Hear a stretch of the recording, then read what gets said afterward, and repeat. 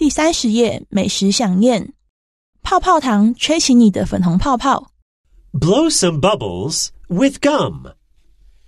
Before the gum that we know today was created, most chewing gum was made with chicle from sapodilla trees of Central America.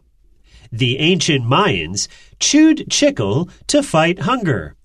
In the late 1800s, it became the primary ingredient in chewing gum throughout the U.S.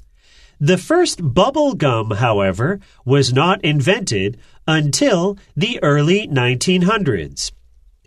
Around 1906, a confectioner named Frank Fleer wanted to develop a gum strong and stretchy enough to be blown into bubbles.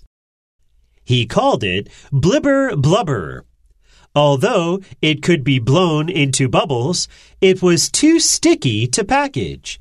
Later, an employee of Fleer's company, Walter Demier, continued experimenting with Blibber Blubber.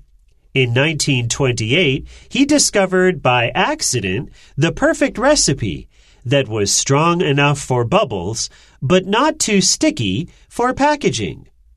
The original gum that Demier created was a dull gray color.